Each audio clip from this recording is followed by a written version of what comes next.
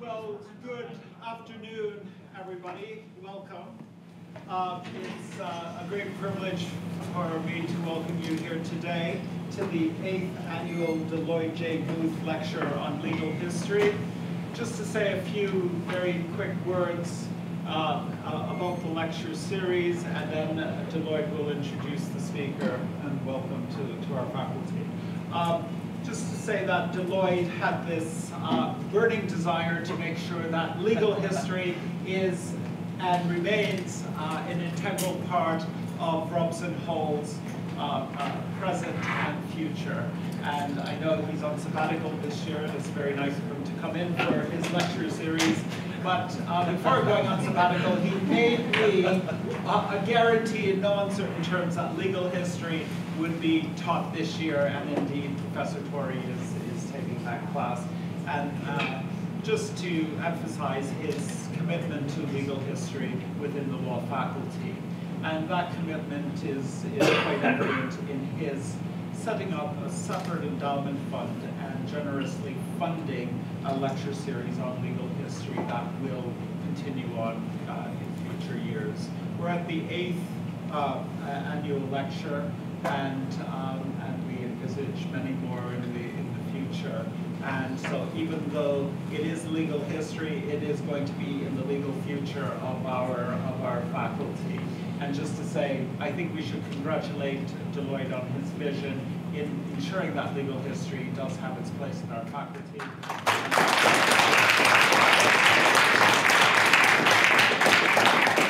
At this point, I will turn it over to DeLloyd to introduce our speaker, and welcome once again. Thank you very much, Jonathan.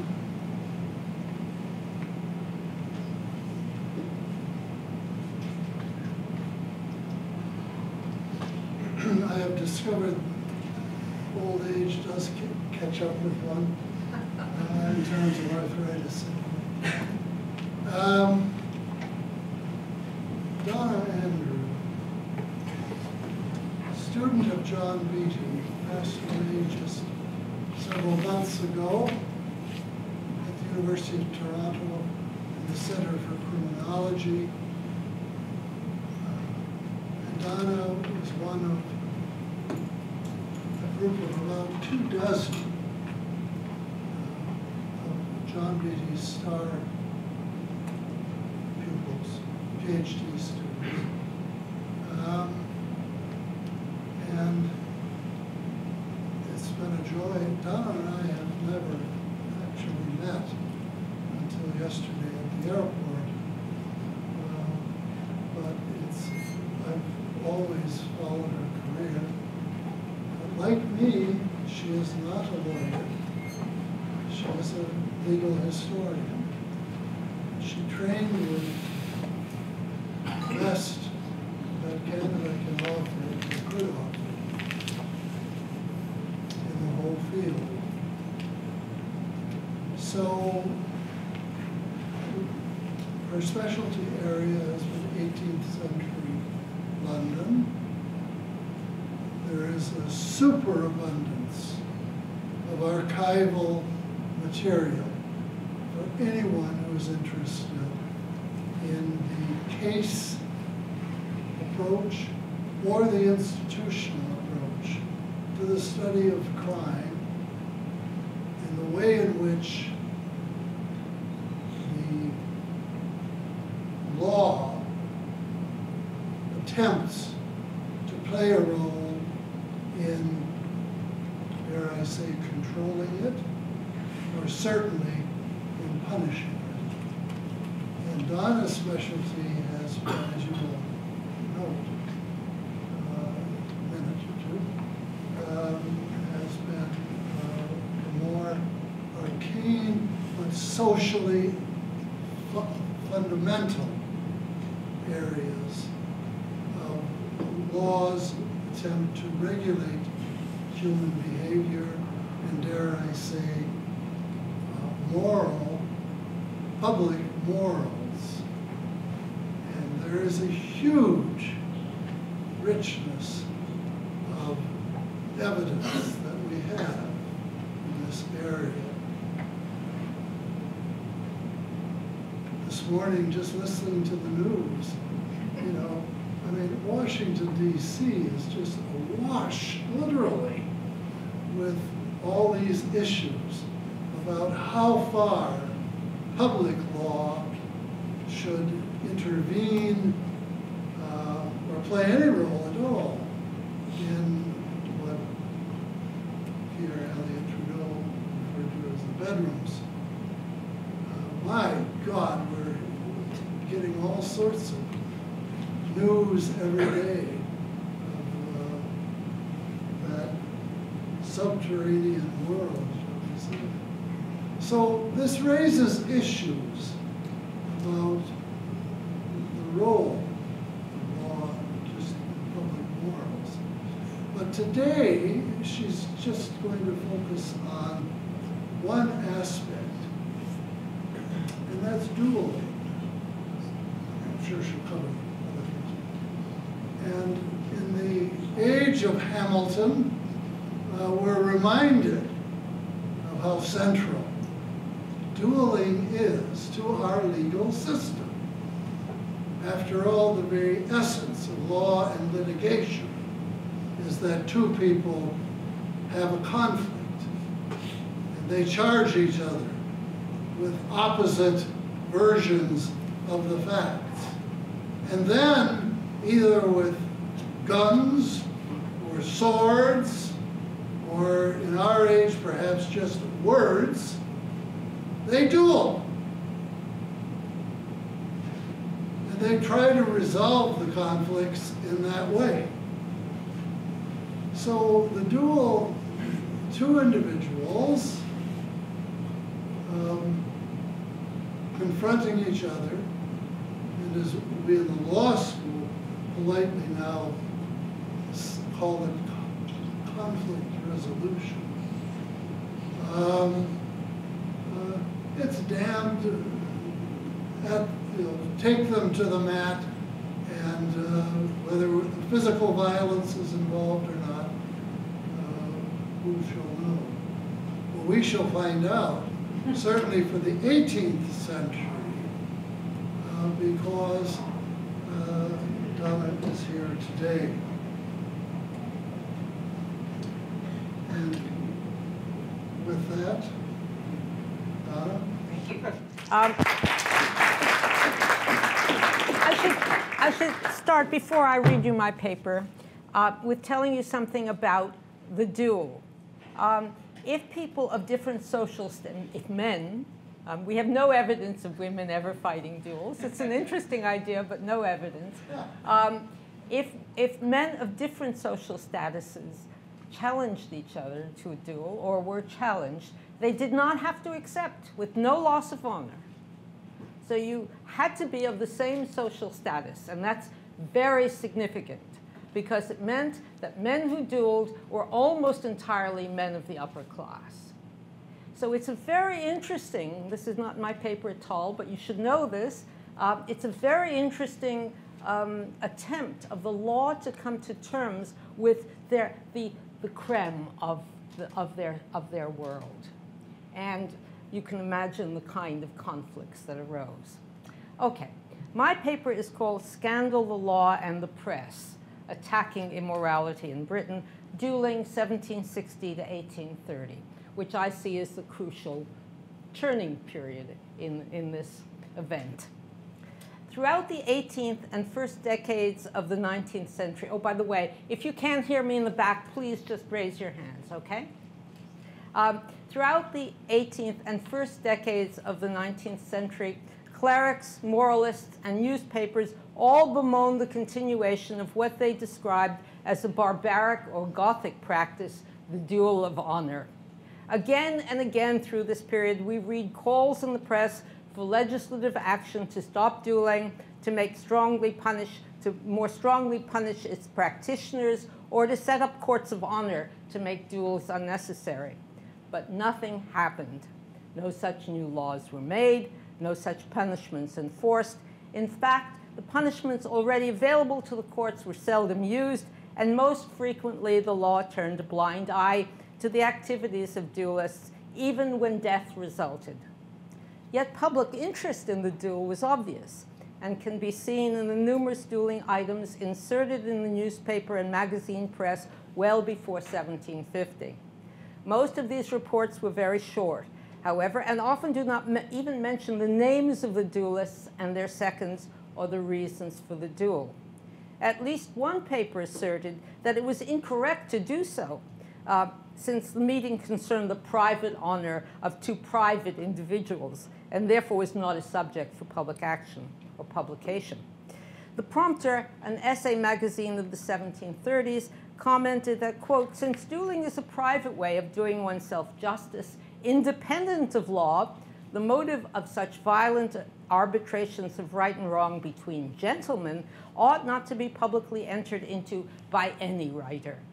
It is also probable that the widespread use of omission fees made it both safer and more profitable for newsmen not to write about such conflicts.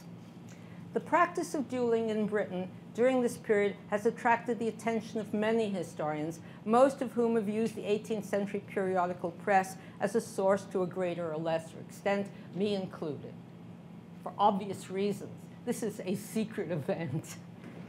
Some have also offered arguments about what caused the disappearance of dueling by the mid-19th century. In this essay, I hope to offer another clue to that complex puzzle. Decades before newspapers in their news columns invoked the public, this phrase was found in advertisements addressed to and perhaps invoking this entity. By the mid-century, this phrase could be found everywhere. Even private letters could and did become transformed and available to this public when reproduced in newspapers. Quote, the public could be obliged with some observations on the late election in Westminster, is one quote, or astonished with further tales of the famous Hannah Snell, whose surprising adventures have been the admiration of the public. Again, private news made public through appearing in the press. What is clear is that in its earliest and most inclusive definition, the public meant the collective body of newspaper readers. Dueling was an illicit activity.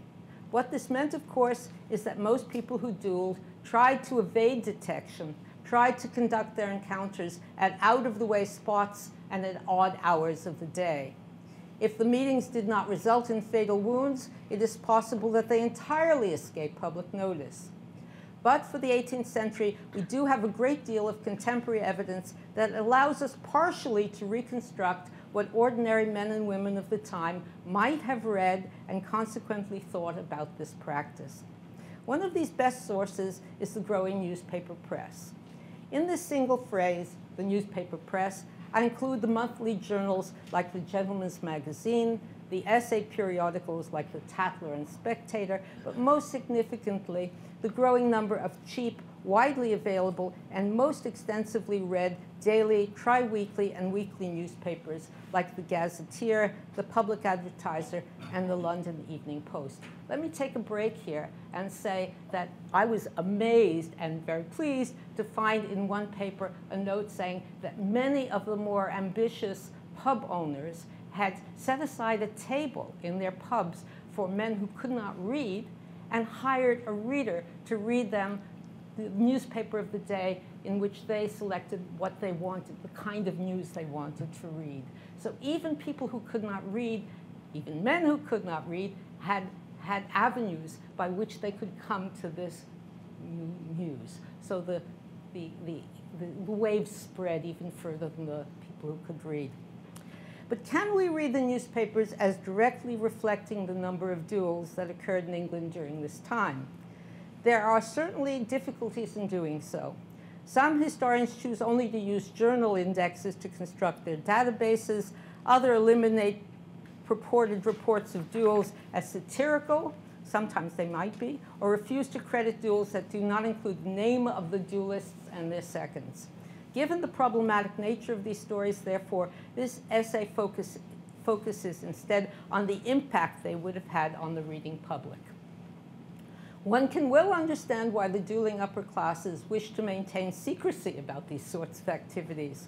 Less worried perhaps by the law than the plebeian counterparts, they nevertheless felt demeaned and sullied by having their private affairs made public.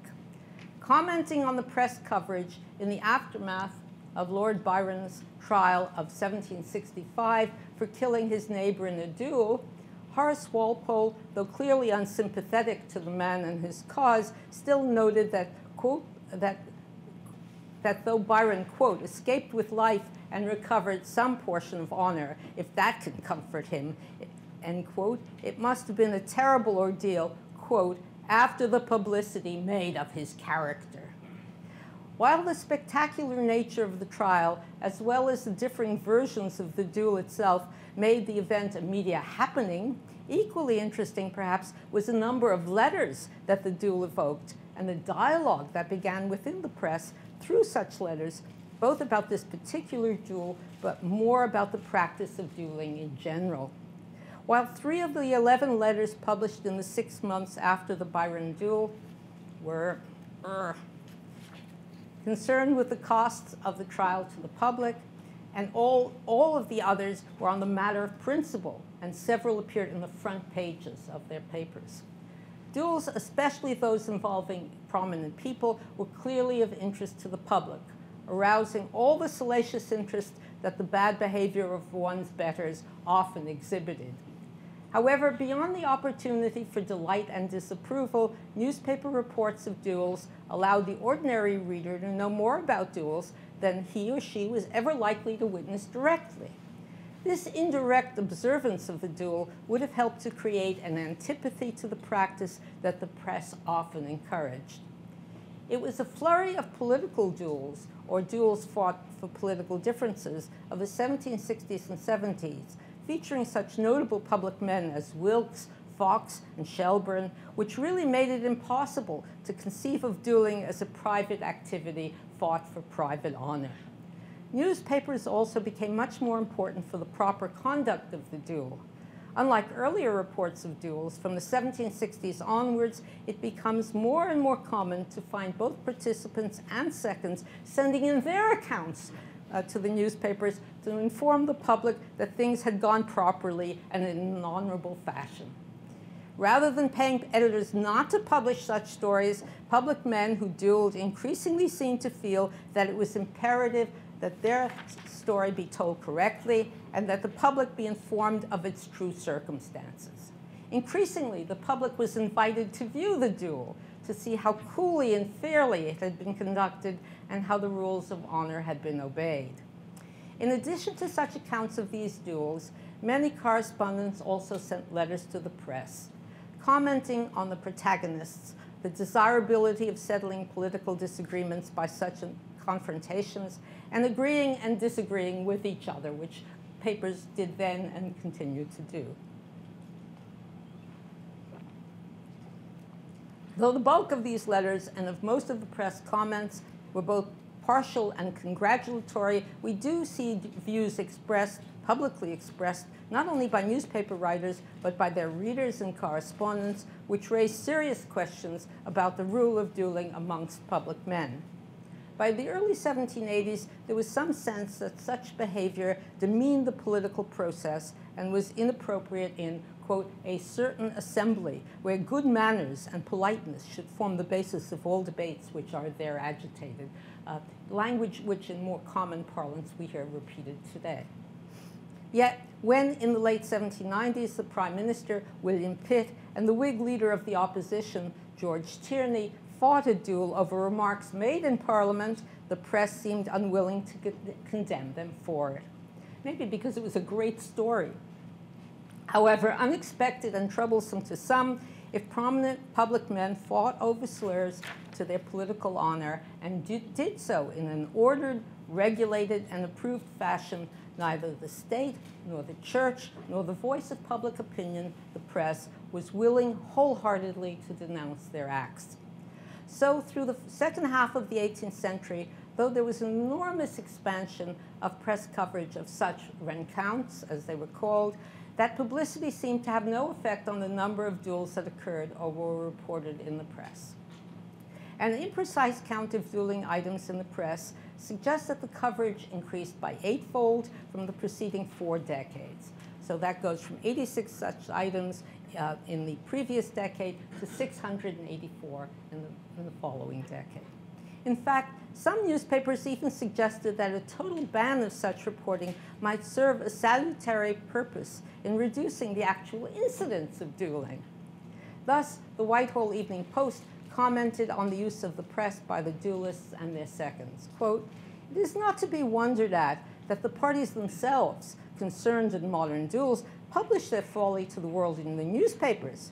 There are certain sorts of gentlemen," and that's underlined, "who live purely on their bravery and gallantry. It is their estate in fee simple, and the credit of the world depends on the world knowing of their professions."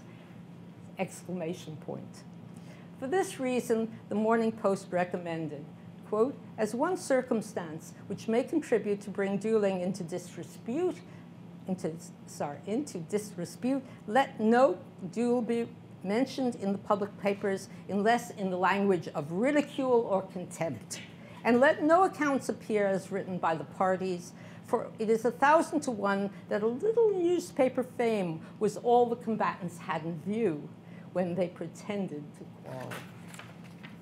Many pressmen argued instead that their reporting of such events, not surprisingly, they argued that their reporting of such events revealed the horrific and needless violence of such affairs and would serve as a salutary prevention. I spelled something wrong. Prevention against others contemplating such action. Despite the inability to come to terms with dueling in the new century, after at least 50 years of trying, we know that dueling did in fact end in Britain. The question then remains, how, when, and why did this happen, and what brought it about? There is no simple answer, you'll be relieved to know, to this question, and the second part of my argument must therefore be just a suggestion of the overlooked importance of one growing communicative practice in the later 18th and early 19th century.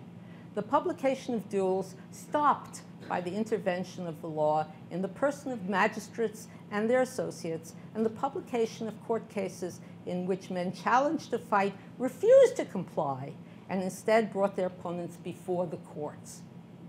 We have some small evidence for the use of both of these alternatives to the duel in the earlier 18th century. It's not a brand new thing invented in the later 18th century. Thus, in 1761, the Whitehall contained the following item. Quote, "Yesterday a duel had like to have been fought by two captains, one in the king's, the other in the merchant service, upon the dispute about some men being impressed out of a West India ship at sea, which, however, was prevented by peace officers, and each bound over according to the statute." A decade even before this, another paper, Old England, told of a duel stopped in the courts. Quote, "On Saturday last, a certain person well known about the parish of St. James, Westminster, was brought to bar in King's Bench, Westminster Hall, on an indictment against him for sending challenges to two members of Parliament. For all we know, these two practices of stopping duels may have been in use for many years. One has no evidence for duels that stopped.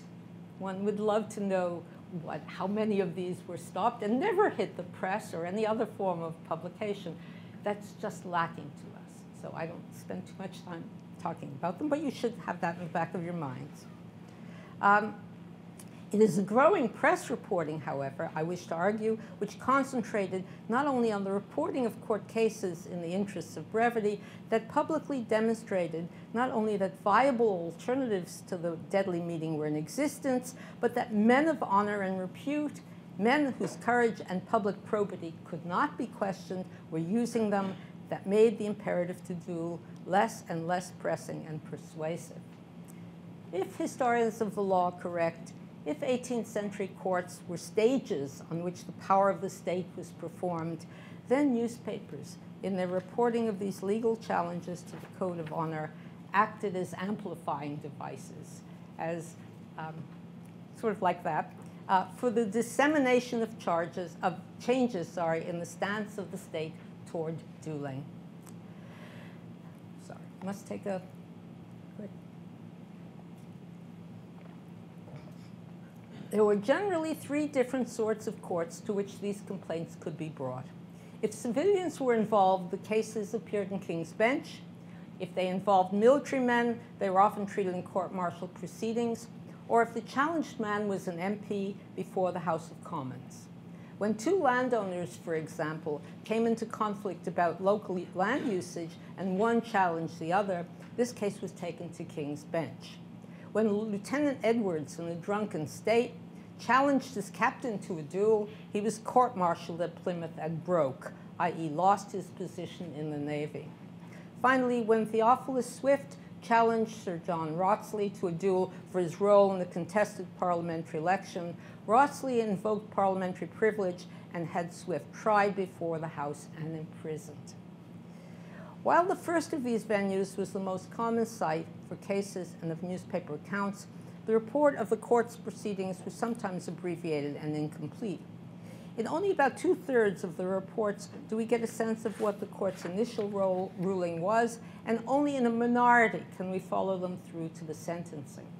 However, their very appearance, the copious reporting of arguments made by prosecuting attorneys who represented the challenged party, and the very extensive inclusion of the judge's comments in themselves may well have had a significant impact on newspaper readers.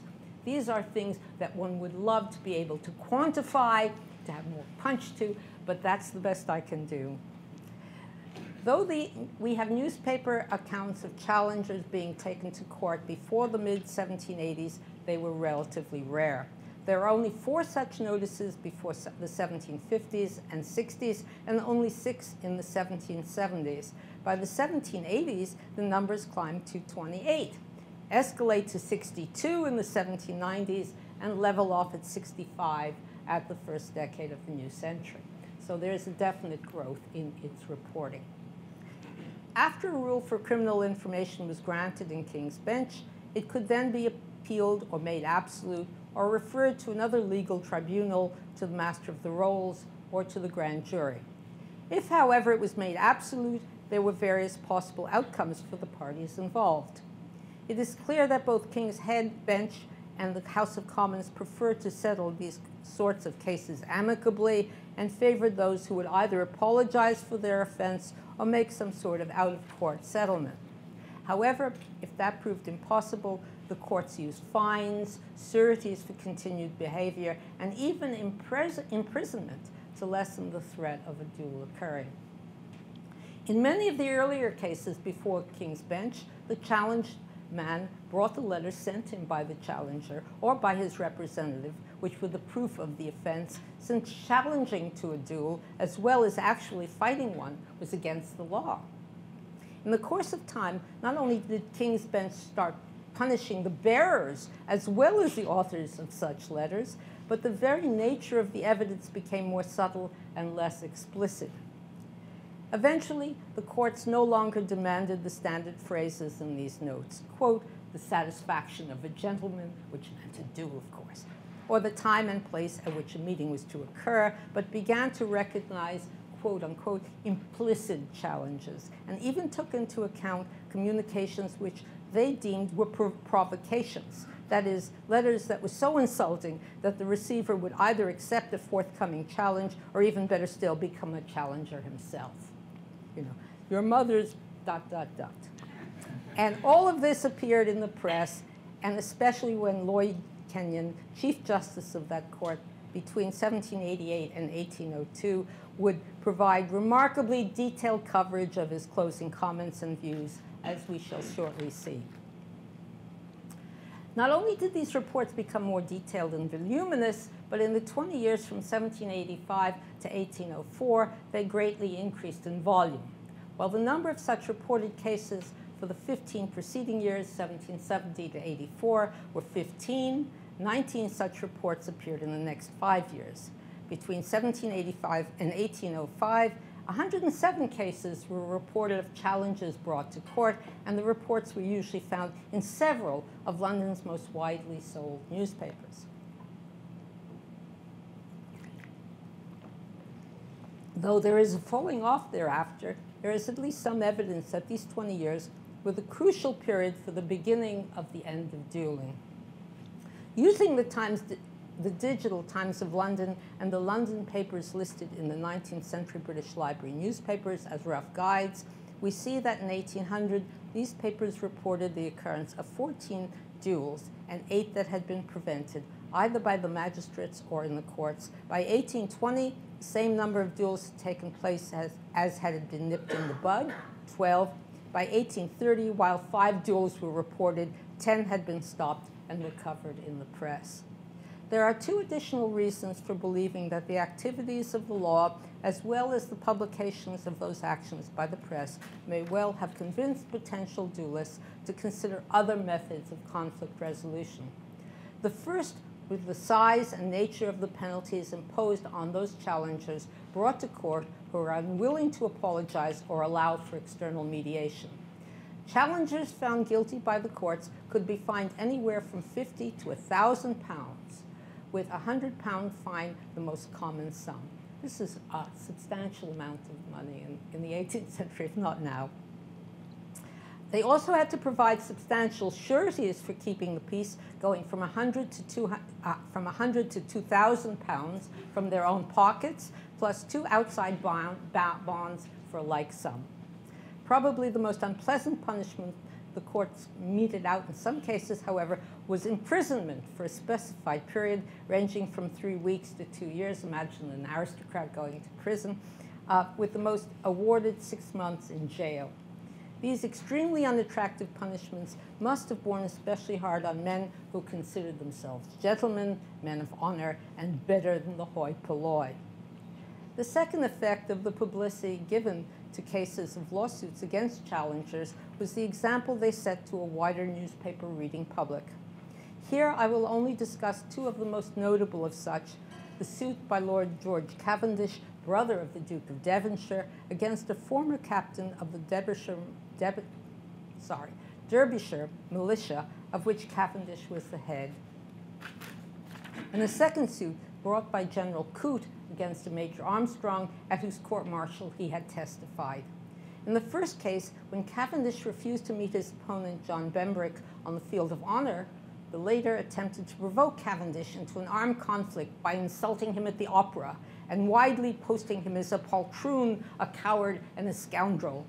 Less than 2 weeks after the publication of Cavendish's court case, an anonymous correspondent who signed his letter Anti-Duelist commended Cavendish's action, noting that, quote, "You can only wish your lordship to enjoy such thanks as mine, which I am sure must also be the wish of every rational man who looks with horror at a system of dueling. I trust your lordship will ascertain how far the law will protect a gentleman against abuse, and I consider your appeal to the laws as a more effectual means of preventing this detestable alternative of dueling than all the logic that can be used." In the second instance, when Major Armstrong, angered by the required testimony of his superior officer at his court-martial, challenged that commander, General Coote, to a duel, the king himself intervened and ordered his adjutant general to send a letter praising the conduct of the senior officer in bringing the case to court. This letter, which Erskine, the prosecuting attorney, read, noted that His Majesty had seen this matter in so serious a light toward the army that his commendation was to be sent to and read aloud in every military camp in the country. Direct monarchical involvement and publicity in such affairs was surely very unusual and gave newspaper readers some sense of what their ruler thought about military dueling. But perhaps even more effective were Lord Chief Justice Kenyon's repeated and most widely quoted summaries at the suits of this sort over which he presided. Again and again, Kenyon noted at the conclusion of such cases that the man challenged had, quote, acted with great propriety in appealing to a court of justice. When Lord Bruce, brother of the Duke of Aylesbury, brought a challenger before Kenyon, he said that Kenyon said that Lord Bruce had acted very properly in the steps he had taken. When the challenger attempted to mitigate his offense by noting the contretemps which had occurred at a family wedding when he was understandably intoxicated, Kenyon responded that the defendant ought to know that an offense so serious was not to be shifted off by such excuses. The final comment in this regard must be left to one of the most gifted legal practitioners of the day, Thomas Erskine. As prosecuting attorney against a man who had challenged and assaulted his client in attempting to provoke him to a duel, Erskine noted that not only had he, but, quote, the noble and learned judge, before he was speaking, had occasion to lament that one could hardly look into the newspapers of the day without seeing the sad effects of private quarrels. This trial, Erskine argued, would give Kenyon the opportunity of doing that which seemed to be the great object of his justice, to make the justice which was administered in that court an improvement on the morals of the public and beneficial to the public comfort and tranquility. If his lordship, by his wise administration of the law, should be able to dissuade men of that which seems to be the great object of his justice, to make the justice that was administered in that court an improvement on the morals of the public and beneficial to the public comfort and tranquility. If his lordship, by his wise administration of law, should be able to dissuade men from risking their own lives at the expense of the dearest interests of their families, he would do that which the wisest nations have done. He would put an end to a custom repugnant to morality and inconsistent with the positive laws of this and every civilized nation. While dueling did not end during the Napoleonic conflict, despite what had been said, nor with the war's end, despite such optimists as Reverend William Butler Odell, who said, "The officers of the army do not often fight duels," much had changed in a piecemeal and unplanned fashion over the previous 100 years. Duels were now no longer private, but public affairs, thanks to the ubiquity of the newspaper press and the appetite of its readers for reports of these sorts of battles. And by the end of the Napoleonic Wars, again, thanks to the publicity afforded by press coverage, more and more of even such men were using the law, the magistracy, and the courts as alternative venues to the fighting field. Dueling had not ended, but its imperative, its power, had waned and could be, though it was not always resisted. Thank you.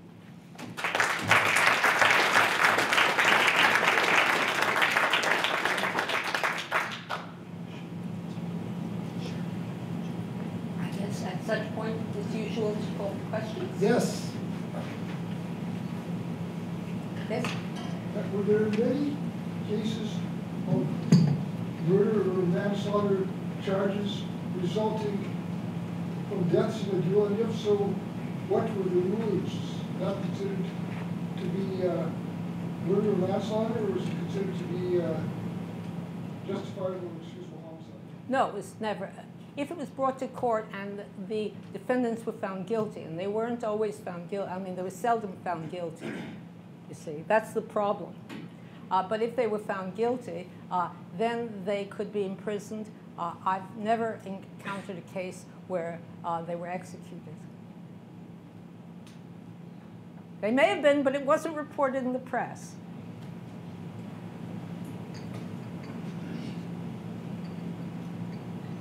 Thank you for that. I'm just wondering, do you see much of a parallel between modern day hockey fights and dueling? It seems like we've kind of revived the... This is when I'd like to have my husband standing next to me. He watches hockey games, I do not.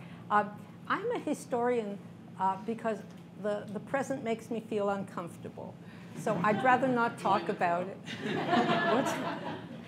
It's much easier to talk about a period that one does not live in. I don't know. I really don't have a clue is the short and true answer to that very interesting question. I just thought, listening to you talk, I could see that we accept that hockey players can fight and assault each other within the confines of an arena, and the public comes and watches, and they assault each other for various reasons because they think they've been treated unfairly or something. I'm going to ask you a question. Mm-hmm. Are assaults ever stopped? Yeah, at times they are. Well, in that case, serious damage probably hasn't been done.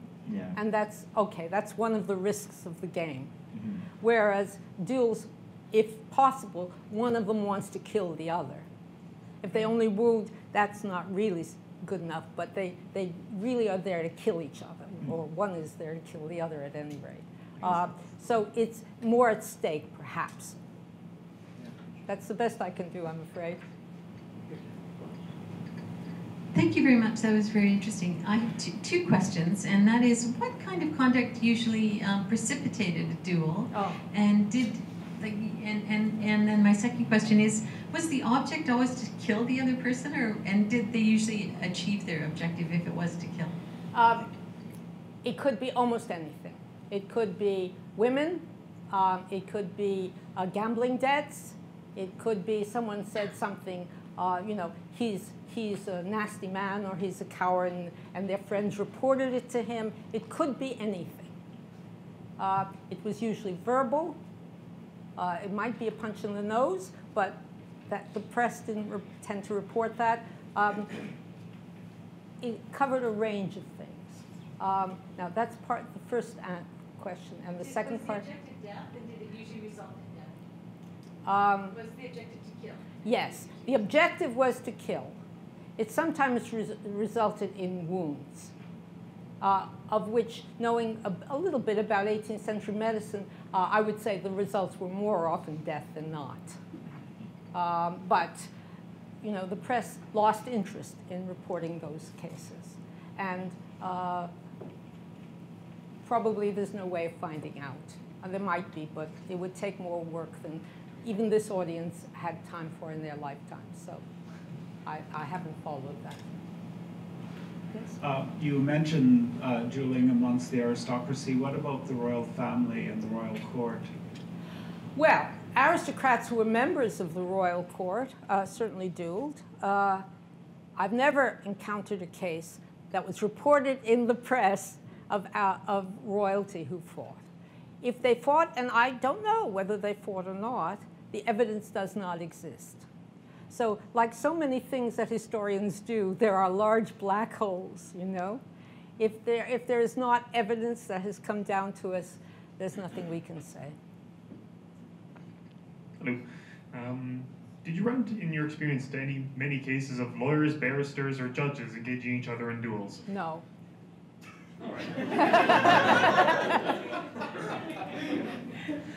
Actually, I had a quick question. Just listening to you and looking at the idea of criminalizing conduct that's based out of perceived honor crimes, slurs, things of that nature. And I can't help but think, is there a correlation now with them trying to prosecute for these things?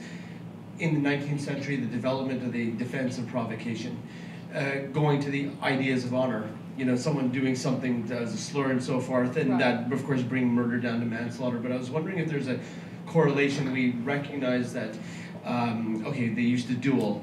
We used to just allow it, then we started prosecuting for it, but then realizing these issues of honor were so intrinsic to the society at the time that we want to at least give some partial defense to it. I can't help wonder if that was part of the development.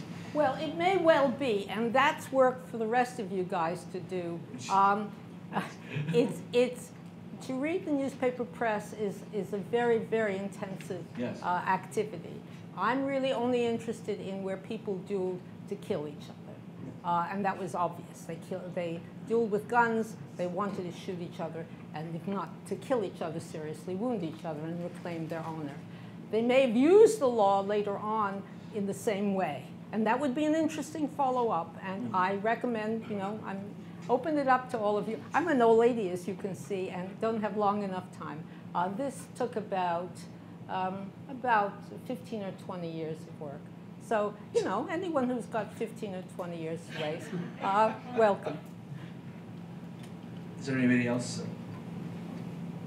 Yes, my question would just be, were there many or much at all reported of cases where one or both parties to the duel would deliberately not try and kill each other, like fire in the air or fire far wide, or sort of just to prove a point rather than actually trying to kill them? Would that have been legally relevant if they got later charged, or? I've never run into such an account in the press. Maybe the press decided it was boring to print that. There's no way of knowing, you see, and it's a really interesting question, and that's the trouble with history. We can only report on things, we can only use things for which there is evidence. And evidence is, you know, it comes and goes. So there's enough evidence to prove that there was often dueling of certain sorts, and that's what I talk about. But there may well have been things like that that never got reported for obvious reasons. You know, who cares? And then just, oh, here you go. Thank you for your talk. I was intrigued by the portion of the paper where you described what happened at the pub for people that couldn't read. I was wondering if that was mainly the lower classes. And I was wondering if you saw sort of an analogy between that practice and kind of the rise of tabloid journalism in modern times. Well, no. Because the question really came, I mean, when I encountered that, I was stunned, first of all. I didn't recognize that pub owners were clever enough to realize that there were people who came to their pub to drink who would really like to talk about what was going on in the world but couldn't read, and who were willing to put money into, you know, setting up a table for such people, I mean, they'd sit there and drink, so they made some money out of it, but and providing someone who would read for them. So that stunned me, and I think that's a discovery of mine. I've never read about that before or since. And if any of you have noticed someone else who's found that, I'd love to know. I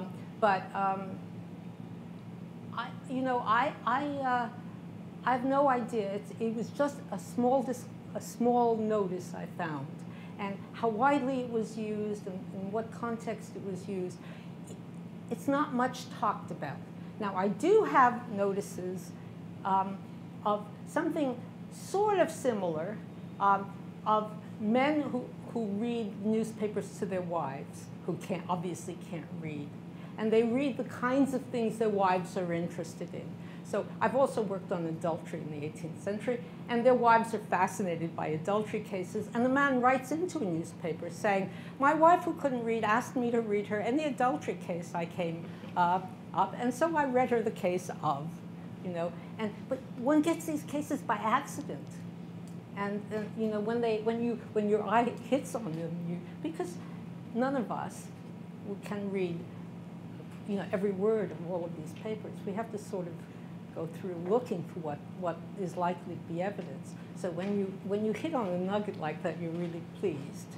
And it may be that this, in fact, happened more broadly. I suggested I'm not going to rest too much on it. I was just wondering if in the newspaper reports, is it kind of apparent the sort of transforming standards of masculinity?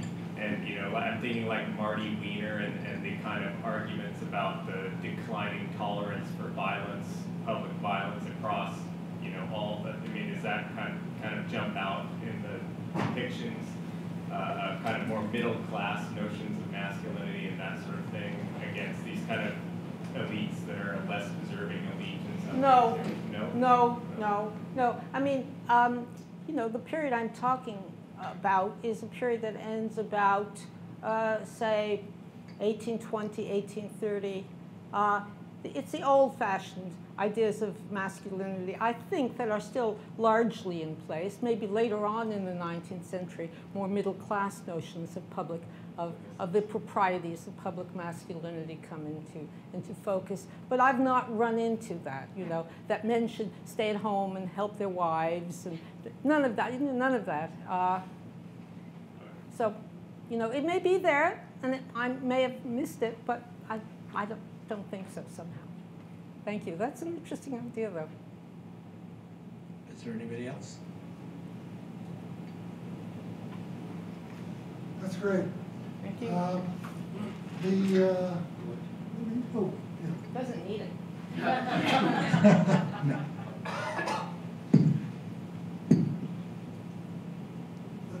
This presentation this focus on newspaper evidence is wonderful. One name that doesn't come up is, of course, Henry Fielding and his brother John, the blind, both magistrates in the late 1740s and Fielding dies in 52, I think, 1752. But Fielding was a systematic failure as a newspaper proprietor.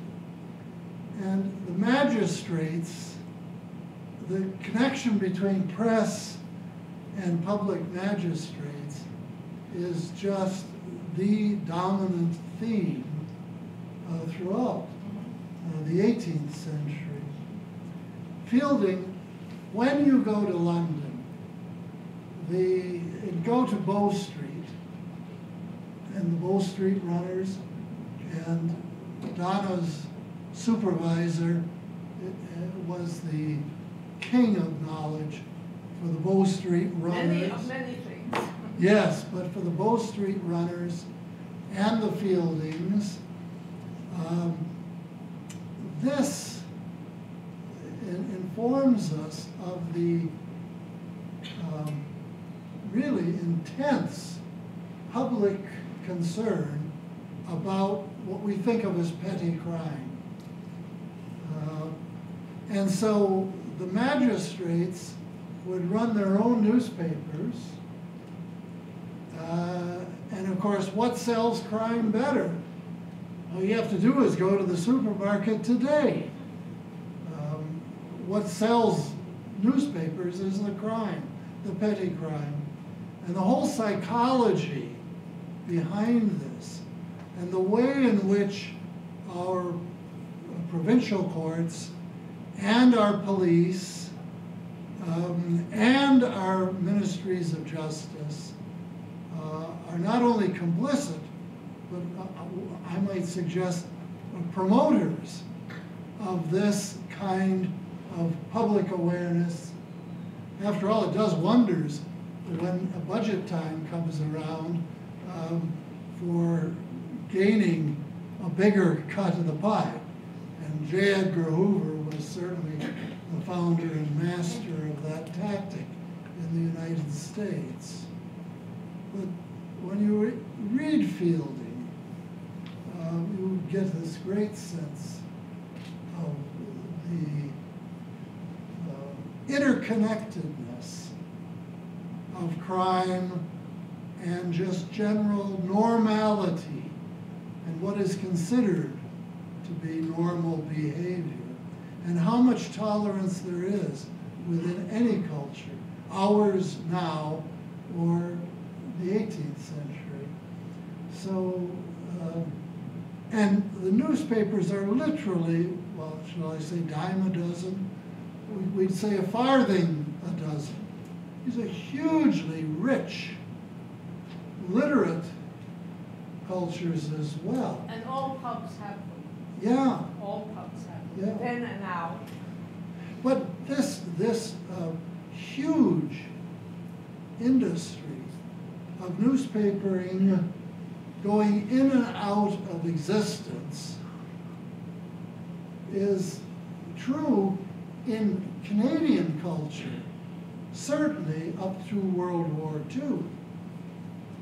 And we now have reached a point where in North America, certainly, and in Europe, all that is gone. Everything is centralized and monopolized by syndicates, so forth, so that we have lost it.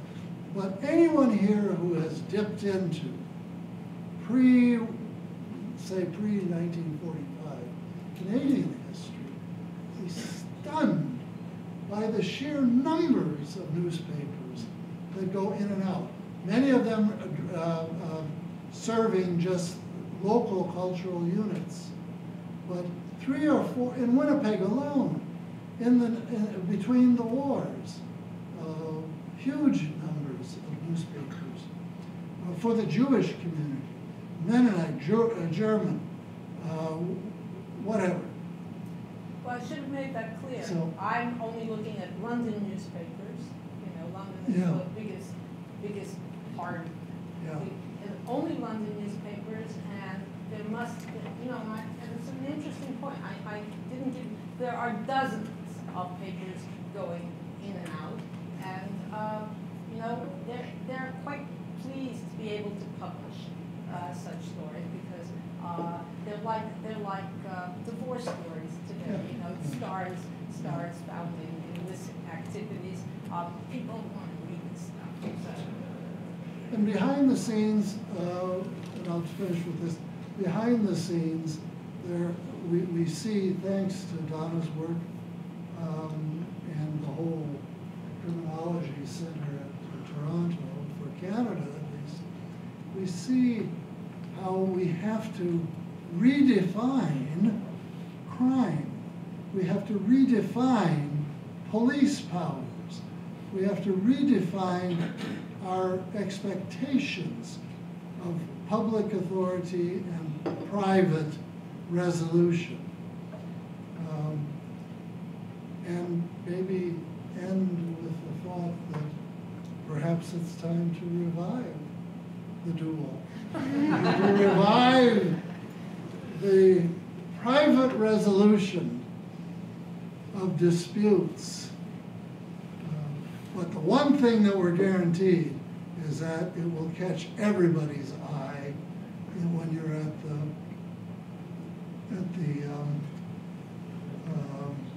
checking out stand of our supermarkets and so on. So, any other comments that come to mind or anything? That was just wonderful, Donna. I mean, because it opens up the whole world for us and forces a comparative mentality on our part of then and now. Well, you know, just and this sounds like a plug for my book, and it is sort of. I look at a variety of vices that are all sort of interconnected, and that were all massively reported in the press. Dueling, gambling, suicide, which of course is a crime in the 18th century, and adultery, and you know, and this constellation of crime was very, and it sold, as you can imagine, as our papers sell today when they're reporting the breakup of you know, movie stars' relationships, and I mean, people have this insatiable desire to find out who's doing what with whom, and the press feeds off and feeds to this desire. You know, there it is. Right. Well, let's really thank Donna.